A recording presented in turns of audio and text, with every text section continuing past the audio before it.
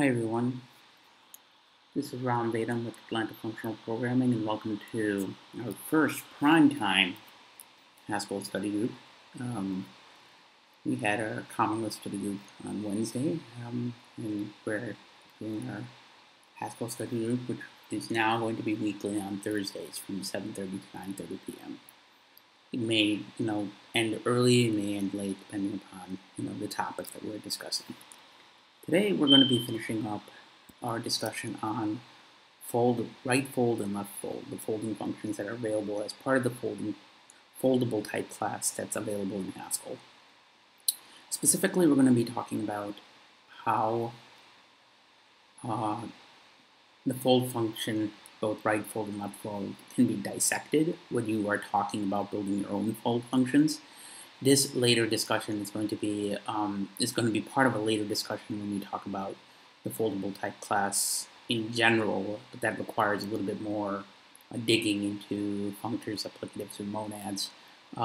And more importantly, when we start talking about complex structures, we would have to talk about how to write an instance of the foldable functions for our individual complex structures, and that's a case-by-case question on how you might want to write your foldable functions for those.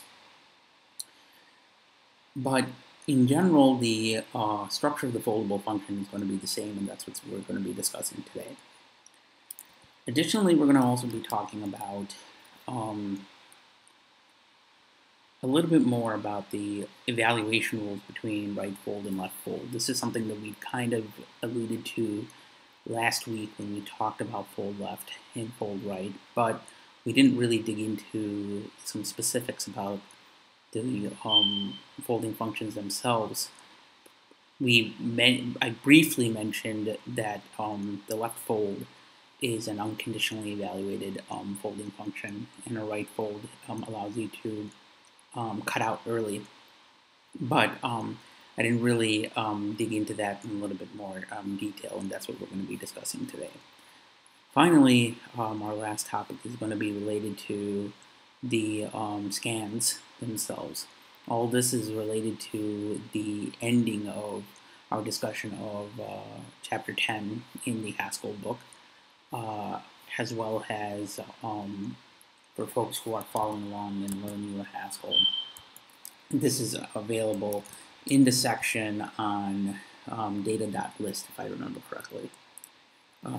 Folds themselves are no, it's actually in Chapter 6 on high order functions and learning with Haskell. So let's get started here. Last time we talked about fold right and fold left, and you see in our Emacs buffer here a brief discussion that we talked about, and we wrote some rules about the differences between fold left and fold right. We actually expanded and did some evaluation exercises between fold left and fold right, and we talked about the associativity rules, which we'll be discussing later a little bit more detail when we talk about evaluation. But in general, when you are building a right fold or left fold, you have to go back to the original function definitions of the right fold and left fold to get to have some understanding of it. So if we start out and start writing, remember our right fold is this and our left fold is this. If we actually go and look back at our list definitions of those are even simpler. The right fold is basically foldr is nothing more than a function that takes in two arguments. Contains this, so a value that represents either the initial argument or the current accumulated value, and we take in we return a function that takes in a list and returns some sort of value of the accumulated value. There's some instance of the accumulated value type. Okay. Whereas with foldl, we have essentially the same kind of idea, but we take the arguments are flipped, if you recall, and we still take this and we get the second argument. This small distinction is important because the fact that the right fold, as you recall, basically can take in an infinite list and be able to, you know, preemptively return the function without actually traversing through the whole list, right? So you don't have to complete the whole list to actually get the return value of a right fold, and that's mainly because of the fact that it is determined based on the folding function that you are leveraging to get certain optimizations available with you. And we saw that briefly, if you recall, when we talked about const, right? And we'll review const again in a second here. Now, one thing to note about right fold is the fact that, or actually right fold or left fold for that matter, is the fact that at the end of the day, the folding functions themselves have the same kind of similar structure, right? You when you are writing a fold, right, whether it be a right fold or left fold, and you're talking about the folding function, you need to first think about what is the initial value, the starting value for the fold is, right? Remember and recall last week I talked about the importance of the identity value of the particular type or the function that you are returning from. This is important, especially when you are looking at the types of elements in a list and knowing about the identity of that type. For example, if we are summing the elements in a list, all right, which in summing elements usually implies a numeric value of some sort, we know that from basic, high school algebra that 0 is the identity value for sum. Okay. What again, to review, what I mean by identity value, I mean that for a given x, okay, where, and I'm going to be explicit here in the sense of Haskell type classes, because it can be any type, but really you'll get type errors if you don't understand this. If it is I think a num type is the parent type for all numeric types in Haskell. So where x is some sort of number, right?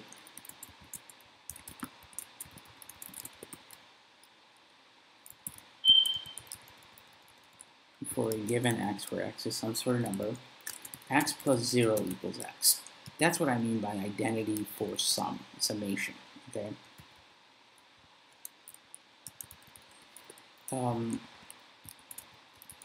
Similarly, we have for product, with the same rule, the identity for product, if we're multiplying values together to get the accumulated product of something, we know that the identity value of this section is 1, all right? And again, following the same kind of logic here, we have the same rule for sum for given x, where x is some sort of number. Now, instead of x plus 0, it's x times 1 equals x. Okay? Regardless of the operation that you are leveraging, the important thing to note is the identity of a given list represents a value such that if you apply, and it's more specifically, let me be more specific about this, it's the identity value for a given type or given operation. And this goes back into some mathematical properties on what that means exactly.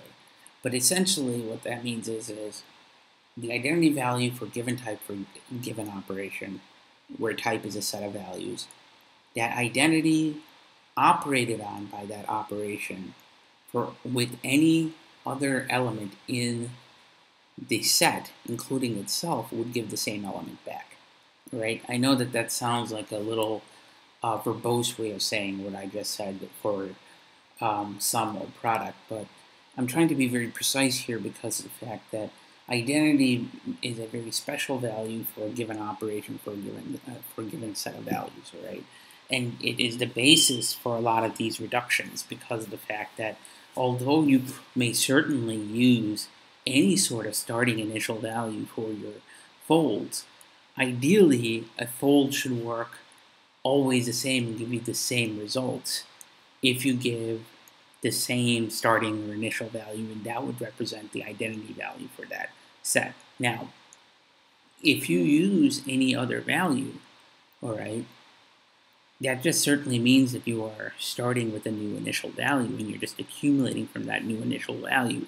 But that doesn't necessarily mean the operation that you're dealing with from a correctness standpoint is closed under the identity for that operation for a given type. And that's where you want to make the distinction, because of the fact that for certain types you want to be as correct as you can certainly be, and for given operations, all right? And this is related to later on when we start talking about type-oriented design and other higher-level concepts in Haskell. This is the basis that upon which you would start leveraging and understanding some of those higher-level concepts, this concept of identity. And it allows you to ultimately compose certain types of operations because the identity exists. Like theoretically, there are some concepts that we'll be discussing later, like monoids, semigroups, and functors, and I think monads, where the identity plays a central role. So I know I'm stressing identity right now, but that's only because I feel like this is a very crucial concept in type-oriented design to make your types more, I would say, regular, and you can do some more verification with them if they have this kind of like closedness. I'm not saying all types will have it. I'm just saying that for those types that are absolutely central to the basis of some applications, it might be necessary to at least knowingly be aware of their identity. So that way, or at least if one does not necessarily exist because it's a complex type composed of other types, you can define one certainly for that.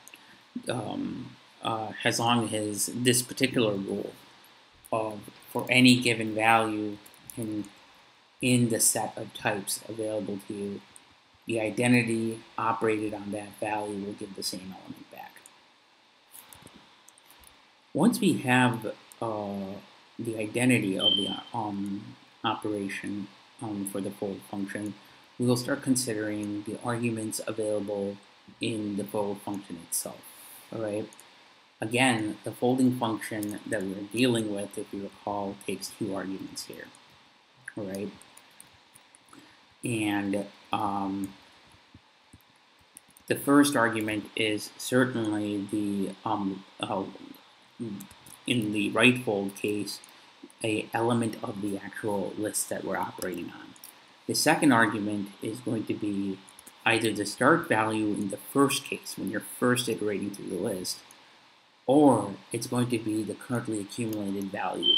So each time you iterate, you're going to pass in the currently accumulated value plus, whatever remaining items or the next item in the list for as long as the list is run. Now, again, for right fold, since right fold can preemptively exit before traversing through all of the values in a list, it may be that once a certain operation can provide a terminating factor, it will go ahead and return. The example again that we talked about is const. We've actually talked about const earlier when we talk about const 5. This is important to know when you are dealing with certain types of fold and infinite lists, that there are certain pruning operations that you can use to actually preempt a right fold from completely, exhaustively going through every element in the list. And this is what allows a right fold to be used on infinite lists.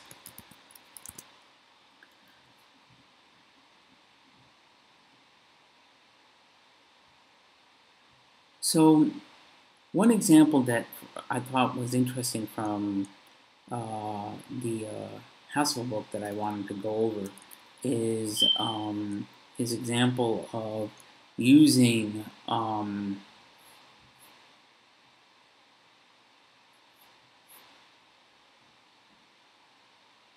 using write-fold to create a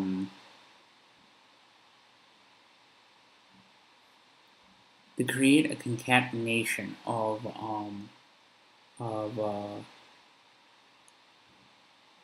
the first three elements of a couple of words, right? So we have, this list, let's call it,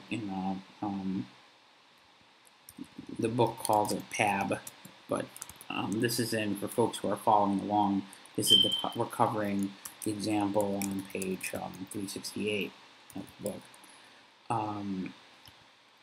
We have this example of three specific elements. And I like this one because I thought this was a pretty neat thing. And we went through essentially a write-fold example of actually building up these things.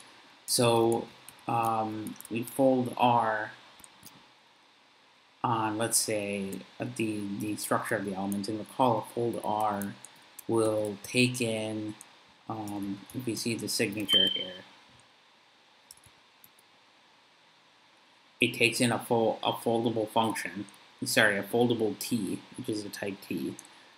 So that means something that we can fold on, and it takes in our two-argument function, which in this case we're just going to go ahead and grab an anonymous function and just return undefined. And then, technically speaking, we can actually work like this and create a function that actually returns on.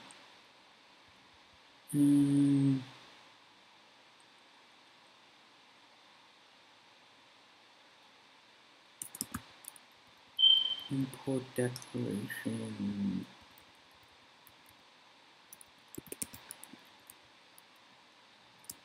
Oh, right. Let me go ahead and import data.list.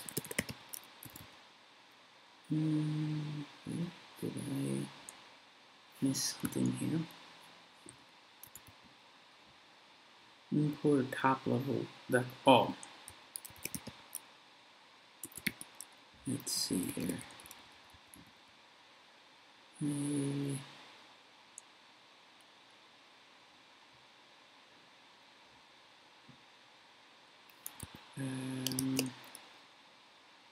Oh, not data.list, data.foldl. Who gave us this?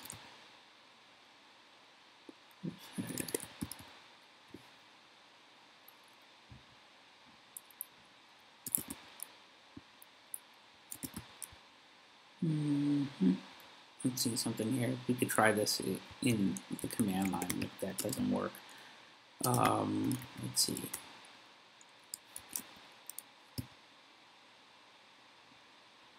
So fold R. 2, 3. Okay, so fold R. Let's go A, B, undefined.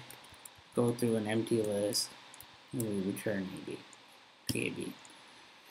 Now you can see in this case, obviously, when we try to run, although when we try to run this, the first time we run it, we get a prelude undefined because undefined just means we're hitting bottom. The function actually does execute because all the types match up. Although PAB is a list of strings and we got a list of T here, technically they all line up. So if we look at PAB, we see that it's a list of lists.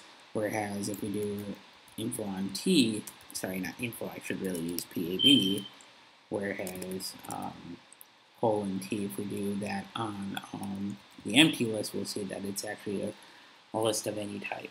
Okay.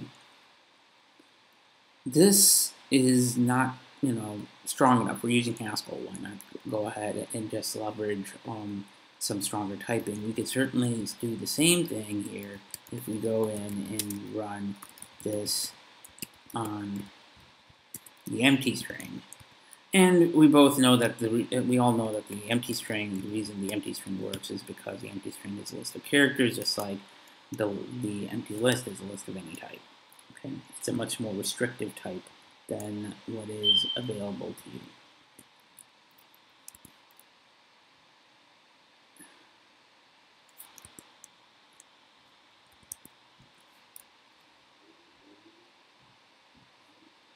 Now, as I said, this example kind of went through and kind of built up to this interesting thing with what a fold, a right fold. In one way that we can implement something kind of like what the right fold does for this concatenation example. And but to continue on with this, we could certainly, then take the next three elements for each element that's in the list and grab it and then, concatenate with it. But we see that we end up with a problem here, okay? This is the function is all type checked and it will work, but what we're asking for ultimately is a concatenation of the first three letters of each element in the list, okay? We're not actually concatenating anything here, okay? And the reason why we're not concatenating anything here is if you look at how we're actually returning that, the actual operation is ignoring the initial value that's available, okay? And more importantly, we're not actually folding because we're not taking the accumulated value of each subsequent iteration and using that to build up to our final result. That's what the essence of folding a list is. And in fact, this particular type of fold, we could simply, do something like, we can, if we're doing this kind of fold right here, we may as well just go ahead and use map to actually do this, because we could certainly use map in combination with head to actually go and grab something from PAB, and we know that this ultimately allows us to do both situations. Either we have the first element of the list, or sorry, not tail, the last element of the list, if we use last. So this particularly is a useless example, but it does illustrate one thing. If you can certainly create a fold that ignores the initial value that's being passed and accumulate, but then ultimately what you are doing is you're doing nothing more than a map on each element in the list, right? And ultimately, depending upon the order of operations of the list, you can certainly run something else. Okay. Last map, take 3 PB, as we can see here. So this is not what we want. We want something else. Well, we do have something that we could do in addition to map, which is ultimately something that we could use in fold too, but we're going to pretend map can't do this. But to show you what it is, and that you probably may have guessed, is that we could certainly use the concatenation operator to take each element, first three elements of the list, and then concatenate them together. And this would actually go and reduce them ultimately to a fold. But let's say that that doesn't exist. We can use then, just a simple fold right that takes the first three of A and concatenates it with B. All right. And this ultimately would allow you to get what we ultimately wanted, which is, oops, sorry, let me go ahead and grab that again, because I forgot to pass in PAB.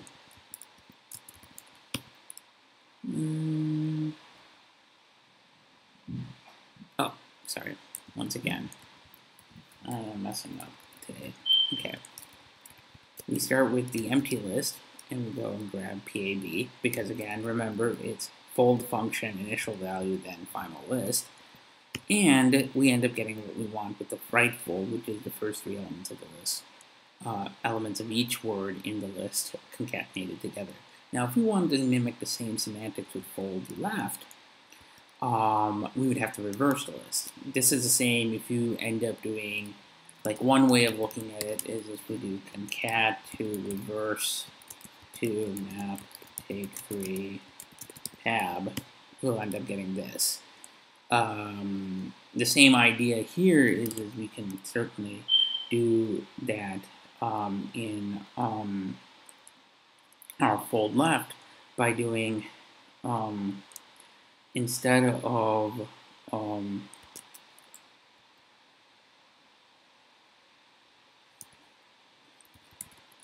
doing AB take 3A plus B, we could certainly do BA take 3A plus B, because remember in fold left, the first argument is actually the initial value, not the list of arguments. And we pass in essentially PAB, and we end up getting the same exact thing if we end up using the other list. The difference only in this, the right fold and the left fold, is how it's actually being evaluated with respect to associativity. All right. The reason why this is important is because, again, associativity is going to screw up potentially how the, well, two things. One, what the return value may be for a given iteration, depending upon the operation that you're going to use. Or, more importantly, if you're using an infinite list, you might end up, if you forget that fold left, unconditionally traverses the entire list before it does its function application. You're going to be sitting at the REPL or even wondering why your program never stops executing because it's going to be sitting there just waiting until it hits the end of the list. And in the case of infinite lists, that may never happen, right? That's the entire point of something being infinite, right? Either you run out of the stack or whatever, right?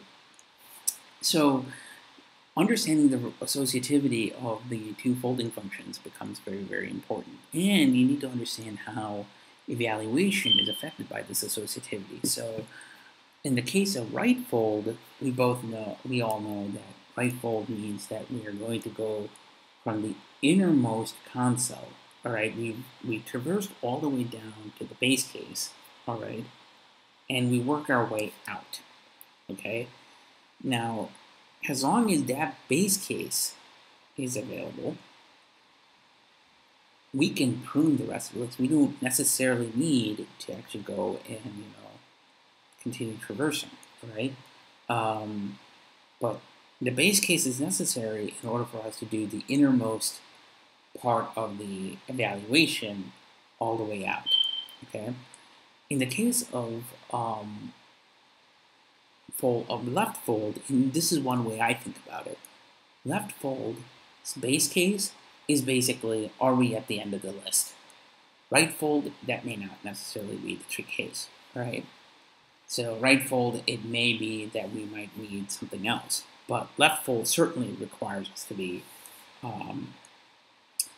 that way. And we can see this when we look at an example. We've actually encountered quite a few examples when we start talking about,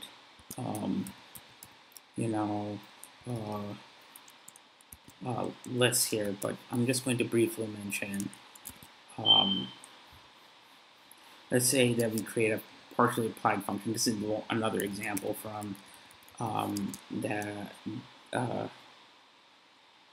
page 372 that I thought was pretty neat to cover and review. Let's take the example so reviewing example in page 372, we have the example of a partially applied function that basically takes the cons operator on the empty list, right? So this guy here is nothing more than, whoops, did I forget something here?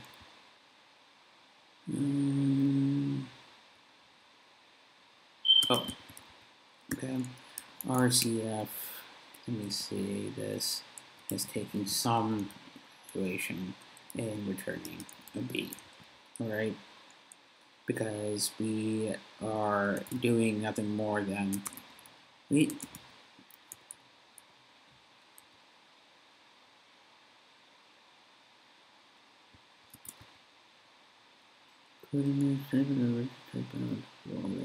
okay, so the problem is the function signature. Let's go ahead and try this in our REPL and see what happens. What is a type of RCF? Okay, so what I have to do is say RCF takes in a foldable object and creates a T has the input, a foldable A, and then returns a list of A. Okay, so we're now good. So we have now our type of RCF being the same, so we're actually good. Now,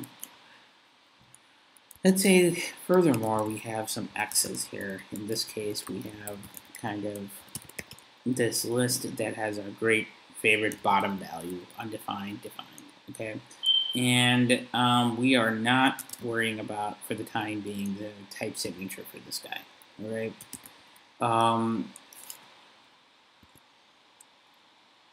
If we just simply, again, call a take on this, we know that we can actually get from RCF of X's, we can actually get another list. And again, recall this because of the fact that right fold doesn't necessarily evaluate the undefined if it doesn't need to, okay? So in this case, we've consed undefined into the list, all right, when we did RCF. So the first time, remember, we evaluated this. We basically go through and we start, when we do RCF of X's, remember we are basically starting with the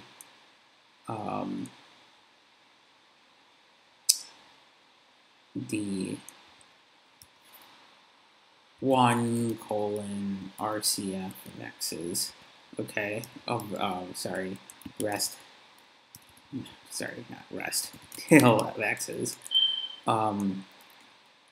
which then, begat to do colon 2, then eventually colon 3, and then eventually undefined, and we hit the base case, and then work our way up.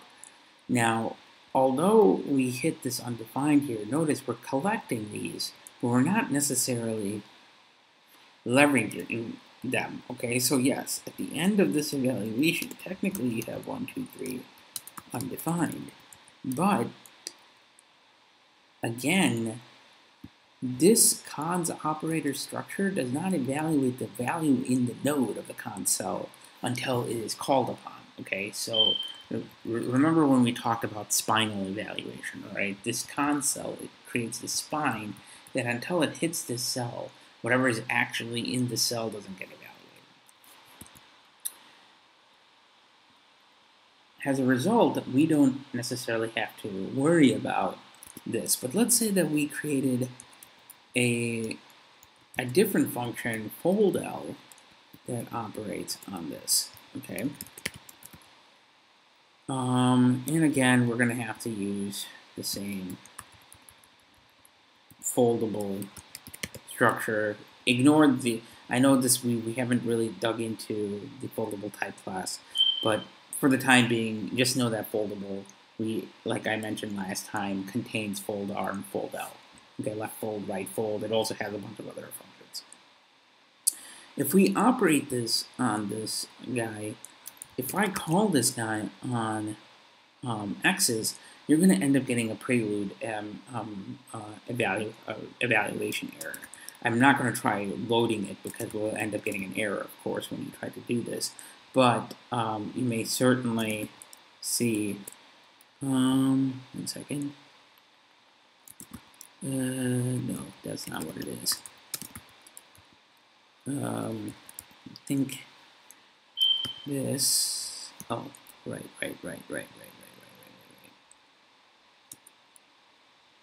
BD fold left is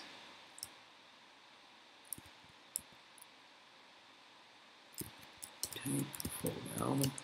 Okay, so LCF equals foldl on the concatenation operator, and our initial value is going to be this, and it should not throw any error. Cannot construct anything. Oh, okay. We can't actually create that because of the fact that there's no type in this list. So I forget. So when you look at the function signature, I misread this function signature. So when you, since left fold requires the initial value, okay, type up front, you can't create a partially applied function of this on the empty list because it has no idea of what the type is. All right. Now, if you, for example, type this to say list of integer, all right, if you did this, I think this may work, or even int for that matter. Just because, nope, that did not work. We can't even do that. Actually, let me see. Maybe I have to go and put it in parentheses. No, you can't, because it needs to actually know about the initial value. So that goes back to what I was saying before. Left fold requires a lot more information in order for it to actually work. So how can we actually leverage this to create a partially applied function that works similar in semantics to right fold? Excuse me for a minute.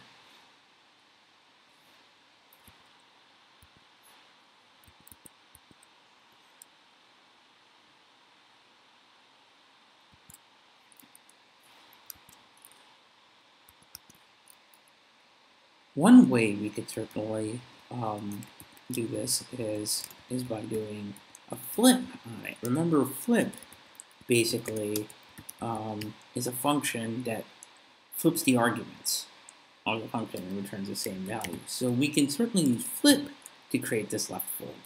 But what does that do, actually? Well, this now needs you to actually create a type signature if you want to put it in fold, and this is now the same signature as this guy, as you can clearly tell from our REPL. So now everything is working.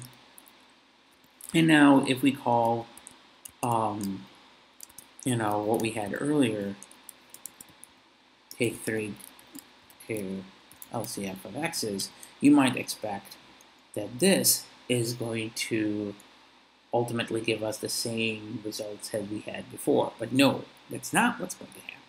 What's going to happen is since flip flips the arguments, we've reversed the list. We've talked about this last time. So what's going to end up occurring is that the first argument, right, of this list, and we've talked about this last time here, I'm just trying to pull up what we did before.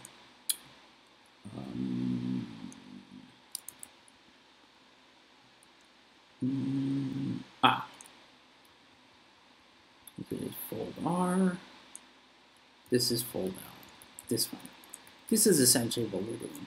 Right? We've talked about this last time. And so ultimately, this evaluation then is going to be giving us the reverse of this list. So undefined is going to be the first element of this list, not 1. Which means if we try executing this, of course, as expected, we're going to get the undefined exception, right? That's important to know when you are trying to take a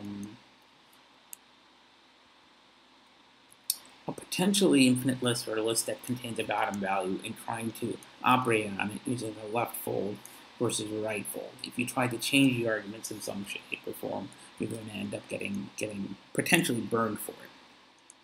Right. We've also seen this kind of preemptive stuff with the right fold when we dealt with const. Recall last time we did this kind of example where we had not foldr const initial value 0, 1 to 5. Okay, and we saw that we ended up getting 1. The reason why, remember, when we got 1 was because const itself, the type signature of const, takes A and B and returns an A. And remember that in the first evaluation of the above operation, foldr const 0 that equals const 1 foldr 0, 2 through 5. Okay? 0 is not actually evaluated just yet. And because const,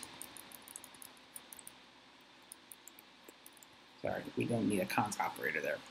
Because const, and let's do a $sign here. This is kind of equivalent for folks who are used to seeing parentheses, const 1, open paren, foldr 0, 2 through 5. Okay? Both of those are equivalent. But because we're using const, that second value, as you saw with the type signature, can be completely ignored. It can be proved, all right? And that's the important thing to note about a right fold.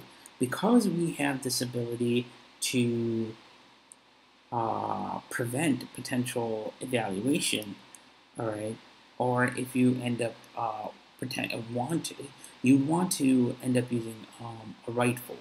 If you use a left fold, you're going to probably have to flip the const and equal, but by doing so, it may end up giving you results that don't necessarily match foldr. The reason I say don't necessarily match is because of the fact that it depends on the operation whether or not it's commutative, and we talked about the commutativity of some stuff. This important distinction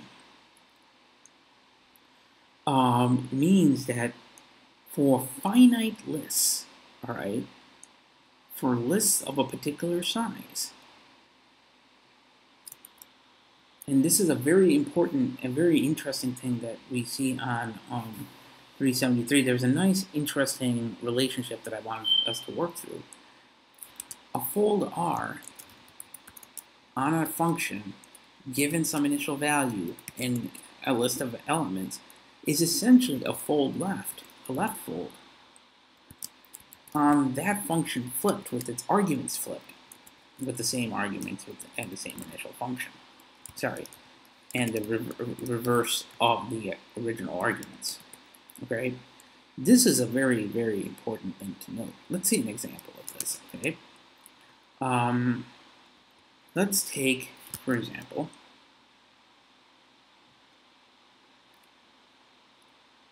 our good friend 1 through 5. All right, we have 1, 2, 3, 4, 5. We know that if we foldr on the concatenation operator with this x's, we're going to get 1, 2, 3, 4, 5. But if we just do this blindly, we know that we're not necessarily going to get the same results. But in this, we're going to actually get the reverse of the results, right? No, sorry. We're going to actually get the error because of the fact that, again, on an empty list, we can't use an empty list with dealing with this types. But if we end up doing what we did before and we flip it,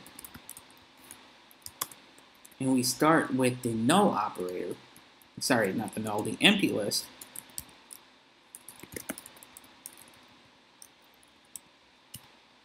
we'll end up getting the reverse of this list. Why is that? Again, the reason this works is because the first time you actually run the execution, it is actually empty list, initial : empty list, all right?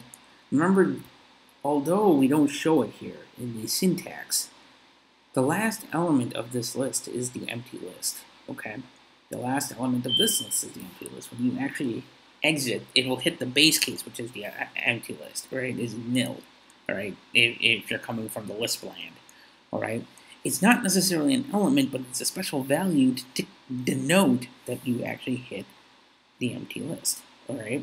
So how do we match up what we had earlier to kind of prove what our premise here? Well, if let's go ahead and do this to match our things. If we just simply do flip, this alone we saw earlier doesn't work. But if we reverse our elements, we'll see that we'll end up getting the same exact result.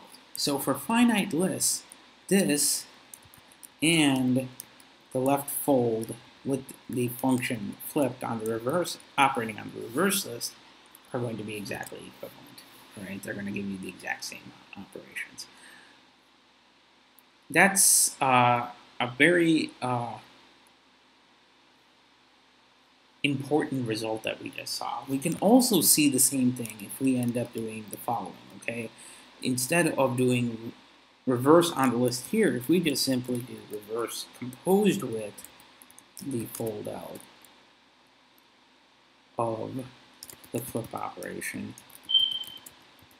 okay, on the empty list of x's, we'll see the same results. And again, that makes sense because what is this evaluation going to do? It's going to create that, which ultimately allows you pass that result to reverse and reverses it. All right. So the bottom line, the bottom notion, the evaluation order that you should recognize is, one, when you're dealing with right fold, the folding function, all right, takes in the rest of the fold as an argument, right?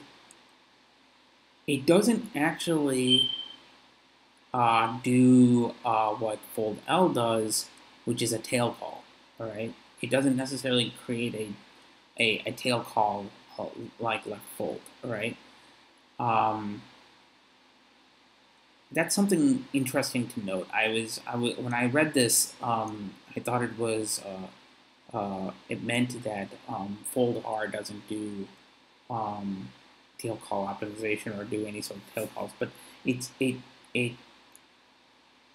doesn't necessarily mean that. It just means that the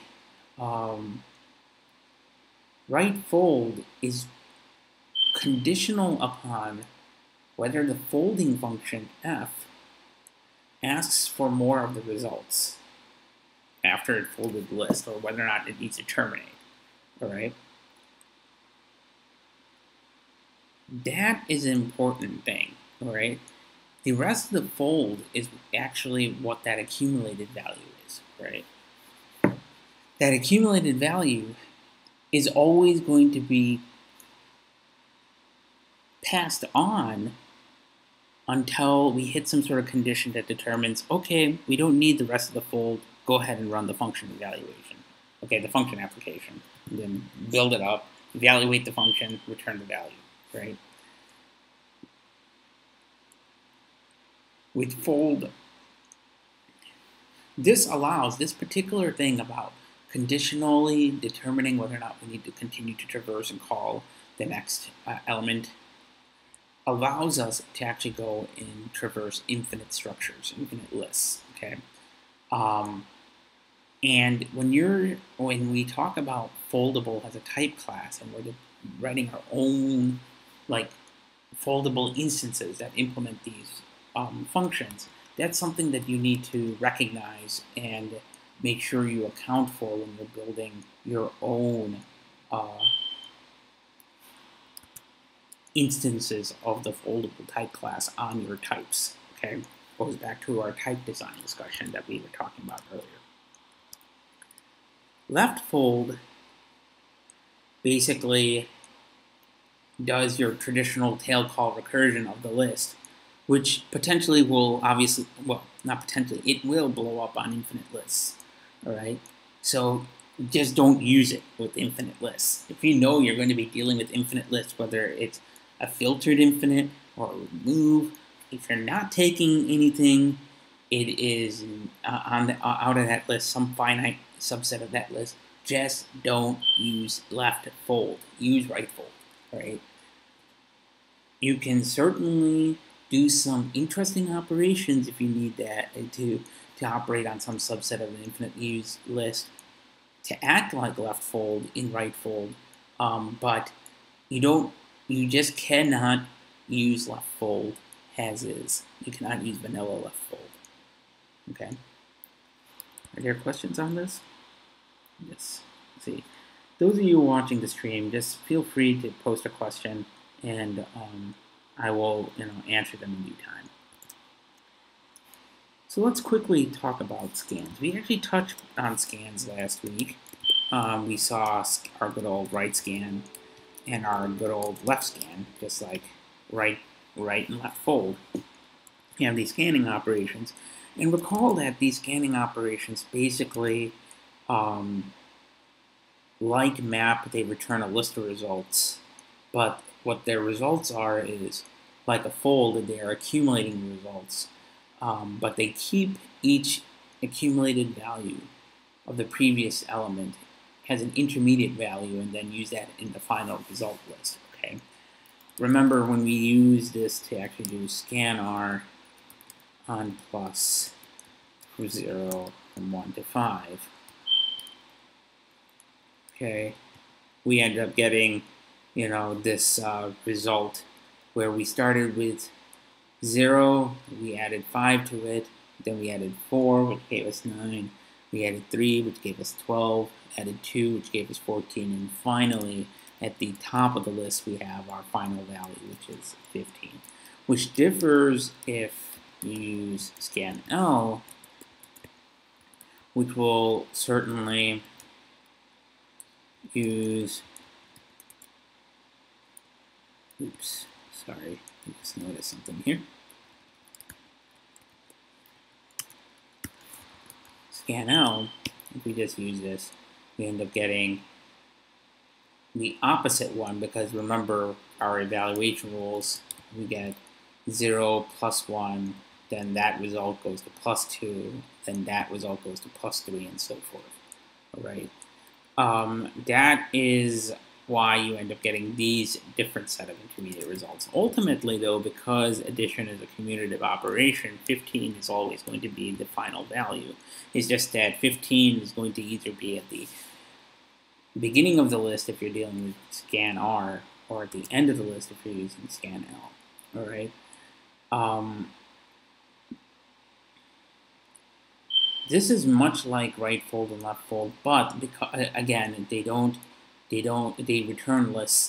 They don't actually return the final values. Okay, but this also means something important. Okay, remember when we talked about at the beginning of the chapter this notion of catamorphisms last time, all right? And I mentioned that catamorphisms is the process of how you break down something and you return something. Okay, in this case, according to that definition of what a catamorphism is, technically speaking, scans and maps are, for that matter, not catamorphisms. Okay, they don't destructure the data and deconstruct the data and give you some sort of result as part of that destructuring. Right? It's not a single element. It is actually potentially a collection of elements. But there's a side effect to this from a categorical perspective, which is scans aren't actually folds. Scans, although a scan has an element of its final result, the final value of what ultimately is a fold, it is not a fold in that regard. It is actually you can think of it as a simple traversal and basic evaluation. But it is, and the way it's implemented can certainly be similar to what a fold does. But again, since you're doing essentially an intermediate evaluation of the accumulated value plus the current value that you're traversing on the list, appended to the current set of intermediate results that you've computed, it is not technically from a definitional denotational standpoint, an actual fold itself, right? And we've seen multiple examples of folds. We've talked about kind of like what a fold does, but very quickly in this example, if we use, let's say, this on the first 3 integers instead to simplify the logic a little bit, the ultimate list will be 0, 0 plus 1, 0, 0 plus 1 plus 2, 0 plus 1 plus 2 plus 3, right? So this is kind of how it's structured. The first call in the case of scanl is just the initial value. So boom, we end up creating a new list and we append, we prepend 0 to that list. Next up, what we do is we end up appending the 0 plus 1 element into that list, all right, after computing it, okay? The next call, we end up adding 2 to that result and add that to the list. And then finally, we go ahead and evaluate the final list that which will give us 6. And this is how ultimately all of the functions are created, okay? In this case, what you saw here, okay, if we go back and, remember the precedence of this is ultimately, let's see if, yeah, it doesn't work here. Let's see if this, the precedence of this, and I'm just going to show one example of this, is,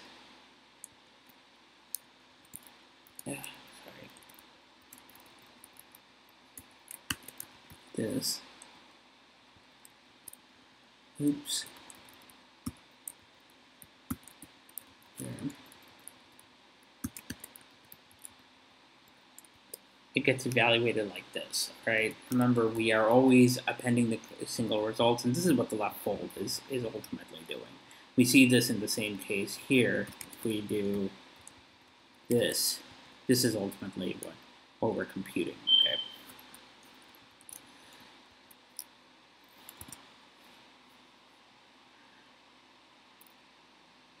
So how does this kind of work, all right?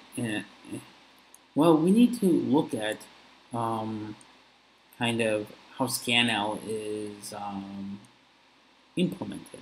Now, remember, older versions of GHC and Haskell kind of implemented both left and right scans slightly differently than what they are in later versions. Specifically, GHC evolved the definition of left scan to leverage pattern matching a lot more explicitly than in earlier ones where it uses the case of syntax to actually determine the patterns, okay? This is very much in line with how a lot of ML variants implement different pattern matching in their respective languages. And I'm including in this list OCaml, F#. I think Reason also does this, although Reason, for folks who use it, I would argue that Reason is nothing more than an extension on top of OCaml. Others may consider it a different language entirely because it has a command line thing that transpiles to JavaScript, but that's a matter of discussion, honestly.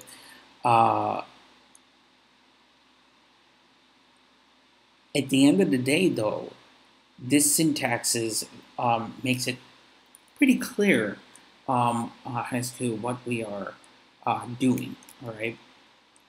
So we can use this syntax and create a version of scan, example of left scan, for illustration purposes, using the same syntax from older versions of GHC.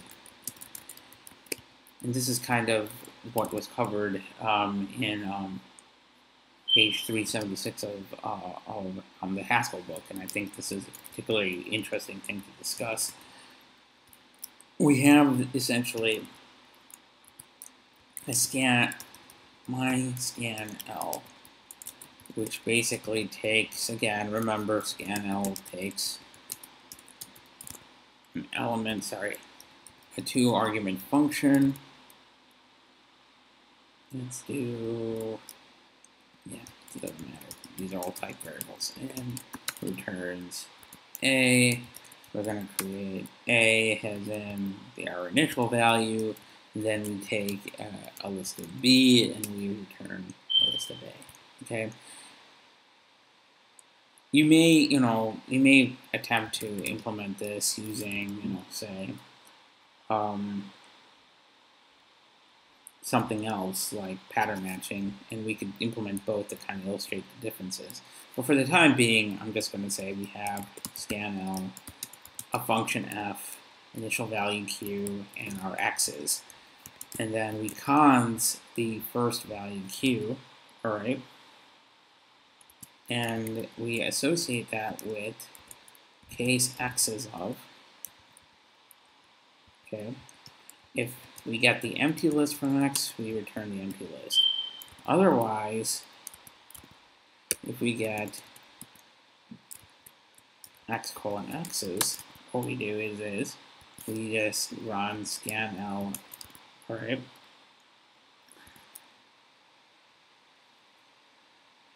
On f, given our accumulated value associated with x and x's, all right? So this here is just saying that we have our accumulated value thus far, all right? So the first time it is, and make this more explicit, let's say this is our accumulator, ACC, okay? So when we define this, oh, right, let me go ahead and for the time being, comment this guy out. Okay, now everything should be golden.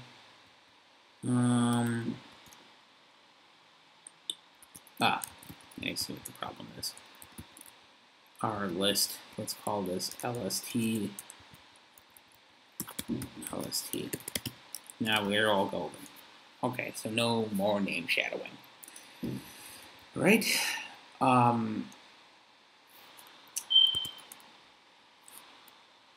If you look at this becomes pretty clear. What we're doing is we have our accumulator, we're appending the rest of the list on top of it.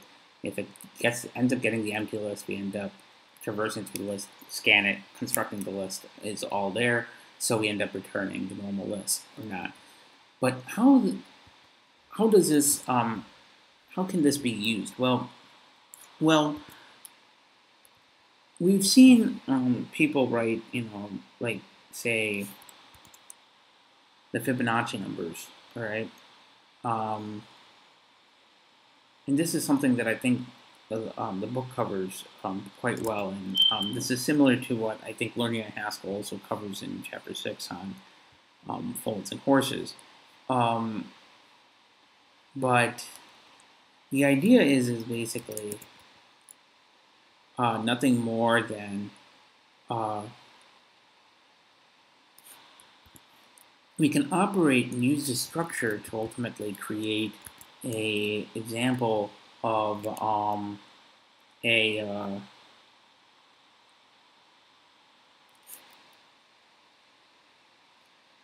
a infinite list, right, that we can operate on, okay? And we can use this to actually grab,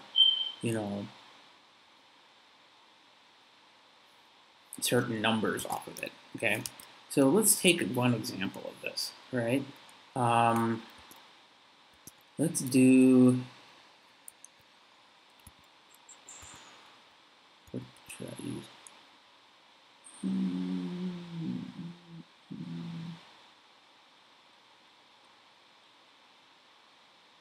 Got it. All right. We can use this to create the following. Let's say that we have, something called squares, right? And we use this to create, let's say we map x x on the list of squares. All right, so we now have an infinite list, okay, that we just loaded. Obviously, we can't actually leverage that, but we want to be able to grab, let's say, different elements in this. We want to index into this whenever we want to. Well, one of the nice things in Haskell is this nice little operator called the bang bang operator.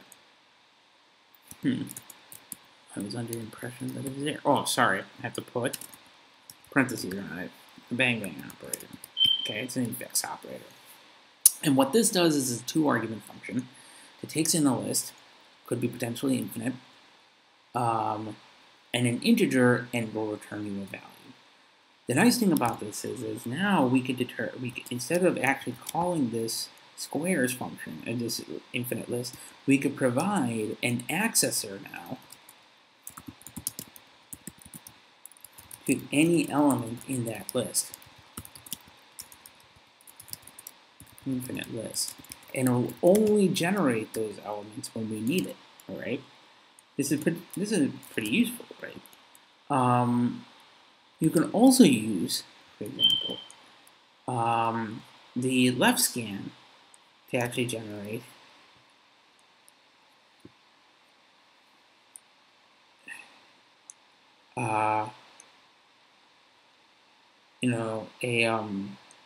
a quick summation function, a quick indexed function for that. I'll have the sum of the elements up to a certain point. Actually, take that back. Let me think about this for a second. What would be another example of this? Actually, I think maybe the yeah. Let's take the example that was provided. Let's do this. I mean, we could certainly do this, but we could also use, let's write this in terms of scan. We'll do 1 colon recursive scan-out implementation of a infinite list of squares. All right. To do this, no,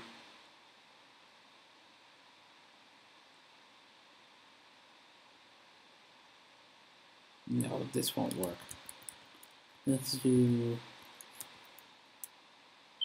something else.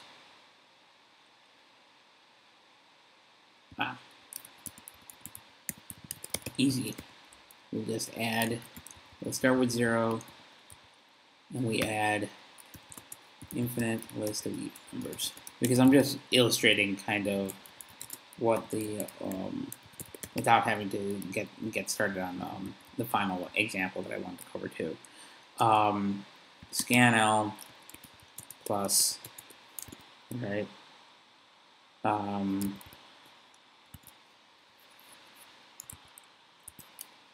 two on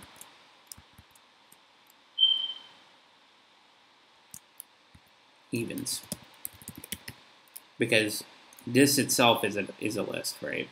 So this is something that you can just be aware of. Evens is a list of integers. It's an infinite list, though. Okay. So now let's say that we want, an accessor for this. We could say evens at, all right, and we'll call this with this index. And what this is ultimately is going to be evens passed to this index. All right. So this evens at takes in a list of integers and an int, and it returns an integer. All right.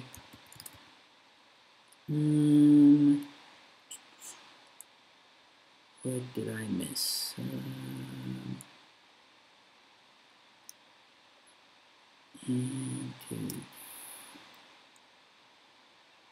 Couldn't match. Oh, sorry. We don't need that. Now everything's working. Then this cannot do this, because it's probably doing a small int, not a big int, so we need that. And put that, oh, there we go, all good.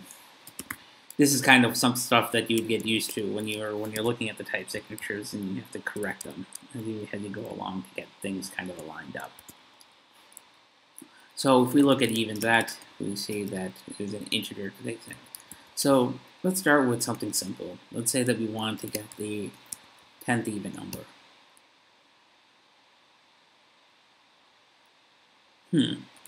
Evens at 0. Evens at, oh, right. Because of the fact that what we're doing is we're actually accumulating the summation up to a certain thing. Evens at 6 is going to be 16 because of the fact that we're adding 2 to every one. All right, we started 2, then 2 plus 2 is 4, and we can actually see if we do take 5 evens, we'll see that we end up getting a scan L on all the even numbers here, right? We're not actually applying this. We could change this a little bit up just so that it will always take the previous value and then return the accumulated value correctly. But the reason why this is 00246 is because of the fact that we're just we do take 6 and just make sure take 6 evens. We end up getting 024. Yeah, because 6 plus 4 is 10. The accumulator is going to be 10 at this point. So one way to actually go and functionally get this correctly, let's do a better one, pot. I'm going to do this, powers of 2. I think this might be a better way of doing this. 1,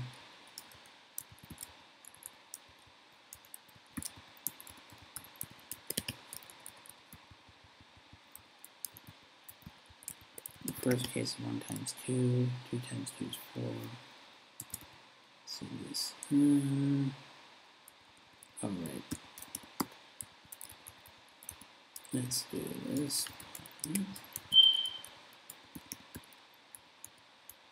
The computation is a little bit, but let's see. Well, it's not bad, but let's take 3. Let's see this. 1, 2, 2.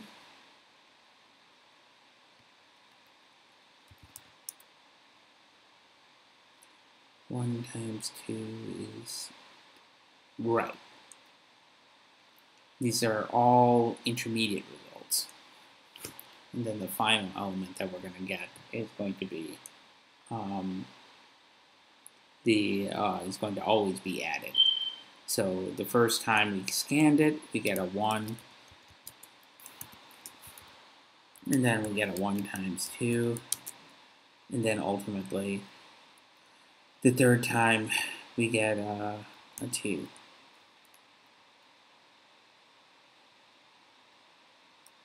Wait a second.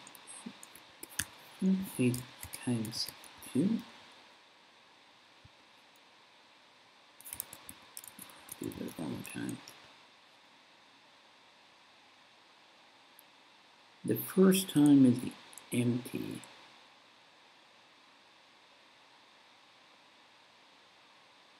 The second time is going to be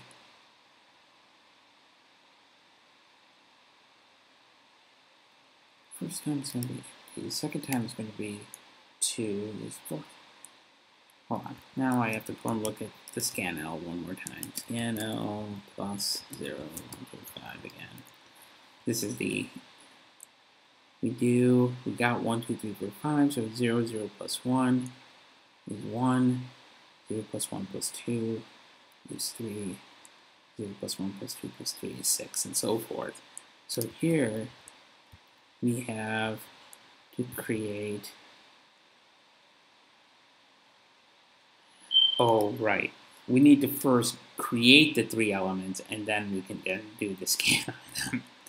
So here we're doing the first time we do scanl on this integer to create this is pot is powers of 2 example, which is incorrect. We're going to grab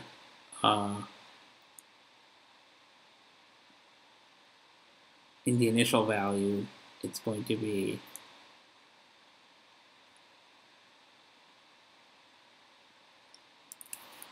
one. All right. So let me just do this. Take 3 pot. Okay. First time we have this, it's going to be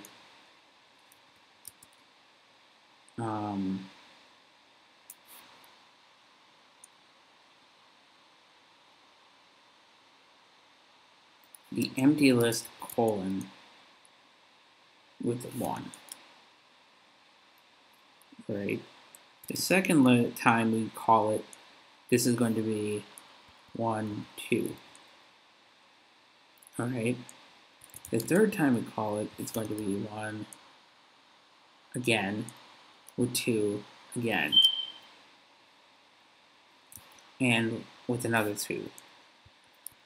So when you call it 4 times, you're going to have to do, you see there are 4 elements. The first time it's going to be the empty. Second time it's going to be the list of 1. The third time it's going to be the list of 1, 2. And then the fourth time it's going to be the list of 1, 2, and then the intermediate results that we got before, which is going to be the scan of whatever. So the first time it's going to be just empty colon empty 1, okay, and then 1 is going to go past into scan, and then we're going to end up getting scan 2, 1, and 2, which will give us 1, 2, 2, because remember left to right is associativity. It's going to mean that we're not going to actually hit the base case until we completely traverse through the list. So this is why when we do 2 pot, we get 1 because that's the empty list, and then 1, 2, which gives us 2. So that's why that's wrong. So let me just go with this other example. This example is to illustrate this. You can also use what the book refers to as the simpler way to implement Fibonacci page. I was just trying to come up with a different example here, but I think it's probably just referencing this would be good enough to kind of illustrate at home. 76. And what this does is it goes and we say, let's change this, and oh well, you don't need to change this, we'll change this to fibs and this is just nothing more than a list that takes a scanl of plus 1 fibs. And as we saw earlier, the first time you run this, you're going to hit the empty list. The second time, you're going to hit the first element. And then the third time, you're going to hit the first and the second element, which is 1, 1. And that's what you're going to be leveraging with this recursive nature to come up with the Fibonacci numbers. All right. And what we could do here is use, again, our good old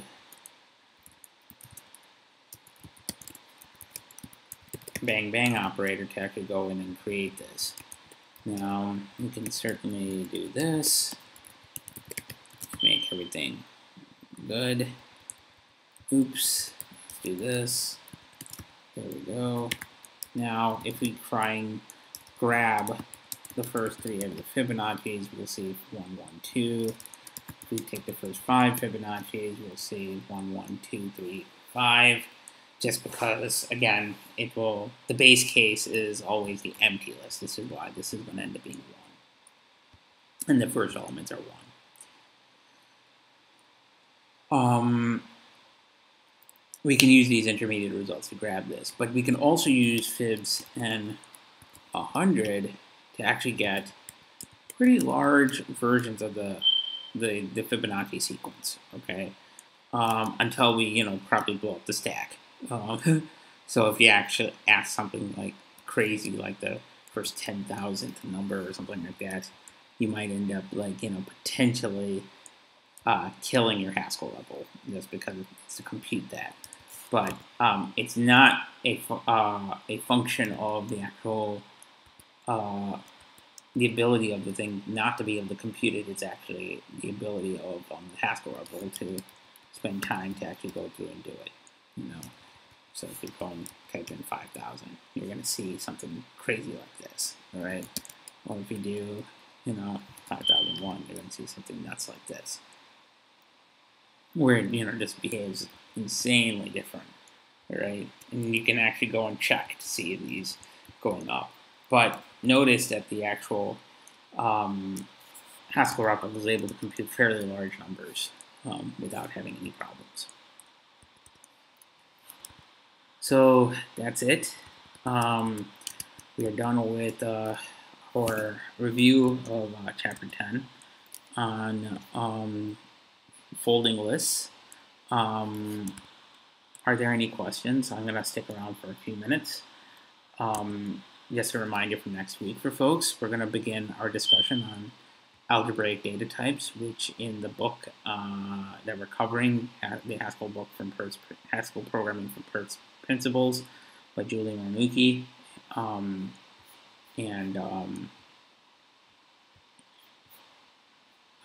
Christopher Allen. That is chapter 11. In the Learn You a Haskell book, I think algebraic data types come in pretty early on.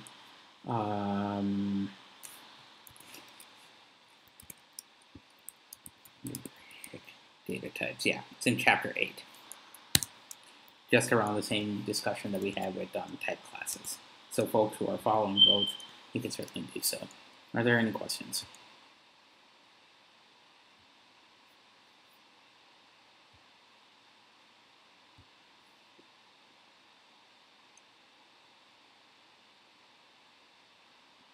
Okay, well, thank you for joining. We went, kind of a little under time, but thank you all for joining us this week. I'll see you guys next week. Thanks.